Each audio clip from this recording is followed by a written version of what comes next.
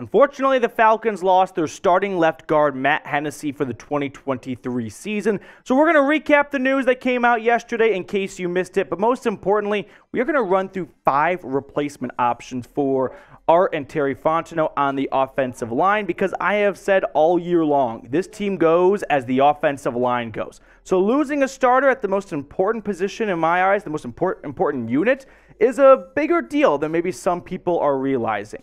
But before we get into all my replacement options, if you were here, well, you would have seen Rolly Short breaking it down. So make sure you are subscribed. That way when news comes out, we keep you guys in the loop all year long. So hit that sub button down below if you have not already.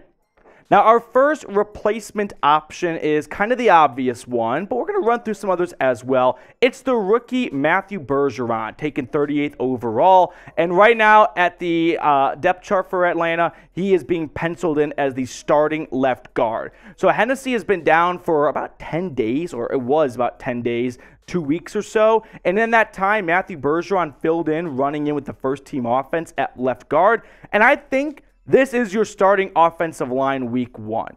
I believe that Matthew Bergeron will hold on to the starting job, but those are just beliefs at this point, and we're going to run through why there might be some other replacement options. But if Bergeron does join Lindstrom and the rest of that crew up front, well, let's get you guys familiar in case you've been living under a rock the last few weeks. Bergeron started 39 games at tackle. Keep that in mind, tackle for the Syracuse Orange, coming down from Quebec, Canada, to play in New York. Now, he played right tackle, then he moved to left tackle, and now he is transitioning to guard in the NFL. He never played guard at Syracuse. The Atlanta Falcons knew this. They kind of projected him to move to guard in the pros, and they figured, we love what we saw from you at tackle. We can make you a guard, kind of stick you in between Drew Dahlman and Jake Matthews, and you're going to do great at left guard. The Falcons loved him so much, by the way, if you don't remember, this is the guy they traded up for in the second round of the 2023 NFL Draft to secure him at that number 38 overall spot. So what do you all think about this? Should Atlanta start the rookie, the second rounder, in week 1? Or do you feel like that might be a recipe for disaster? And hey, there was a plan to move him to guard, but the plan wasn't to have him start week 1, right? The plan was to ease him into the flow of the NFL, which is already a big adjustment. Going from blocking Boston College edge rushers to Brian Burns and the Carolina Panthers week 1. So you don't want to give him more than he could chew, but you might not have a choice right now. So give me your thoughts down in the comment section below.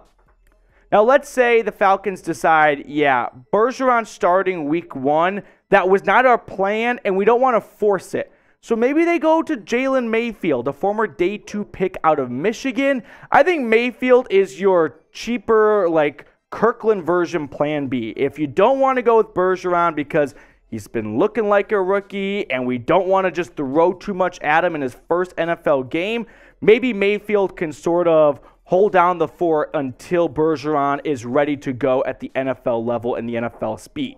Now, Mayfield, unfortunately, has dealt with some injuries in his NFL career, as we know, but when he's been playing 16 games from 2021 to 2022, it was not a good 16 games, 48.7 overall PFF grade. The Falcons drafted him as a tackle and then moved him to guard and then moved him back to tackle. He's been all over the offensive line. The only position he really has not played probably is center at this point. But it was not a very good run for Mayfield, so I don't like this plan, but it is an option if the Falcons go, we don't want to go to the rookie and we don't want to sign anyone. And that kind of leaves us with Mayfield. Now, the third replacement option is an external option, and that is Andrew Norwell. We talked about him a few days ago, and funny enough, maybe Bleacher Report or whoever mocked the Falcons signing him were onto something because they now are in the market for a guard potentially. The background on Norwell is this. He's entering his 10th NFL season, 4 years with the Panthers, 4 years with the Jags, and 1 year in Washington. He had one true breakout season, 2017 All-Pro guard for the Carolina Panthers. But last year in one season with Washington, he was middle of the pack, right? PFF ranked him 47th out of 77 qualifying players. So he wasn't a liability, but he also wasn't someone that really inspired you to come back for another season. Here are Norwell's PFF career grades. overall, the guy has a very successful career, and maybe his career is over, and that's fine if it is, and he'll go down as a pretty good blocking guard all around, right? 70.9 overall PFF grade, slight edge in the pass blocking department versus the run blocking department, which might not align with what the Falcons are looking for, as they are a run blocking team. But who knows? Maybe you want to get some complementary players up front because you already have so many good run blocking players like Lindstrom, for example. At the end of the day, before the Falcons go external and start looking to the free agency market to sign a new starting guard, I think they're going to give the rookie Bergeron the next 2 preseason games, this upcoming weekend against the Bengals and then week 3, to prove to the Falcons that the Falcons do not need to go out and sign someone, and that he is a starting caliber guard in the NFL. He's got 2 more games and a bunch of practices in between to show Art and Terry Fontenot, I'm your guy. You don't have to go out and sign someone to a 1-year, 4 to 5 vet minimum contract. I'm your starting left guard. You drafted me for a reason. Don't have second thoughts. Don't worry about starting me as a rookie. I'm ready to go. And we're going to find out what Bergeron is made of over these next 2 preseason games. Now, before we get to my other replacement options, make sure you pay a visit to our sportsbook partner, BetUS. They got the best deal for the Dirty Birds. Chatsports.com/BetFalcons. Promo code Falcons125.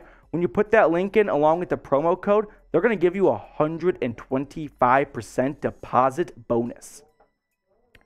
Fourth replacement option would be a little bit of a move to swing for the fences, and that is Dalton Risner. Now, Dalton Risner was a second-round pick back in 2019 coming out of Kansas State to the Denver Broncos. And for the Broncos, he was their starting left guard for 4 years. So it would be a very easy transition going from one position that he's played for 4 years to the exact same one down in Atlanta. Now, Risner has recently visited with the Minnesota Vikings.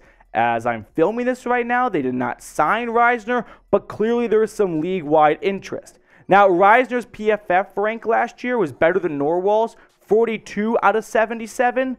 Truth be told, I don't know why Risner is unsigned. He was a good starting guard for the Broncos. Was he an all-pro, or not even all-pro, was he a Pro Bowl guard?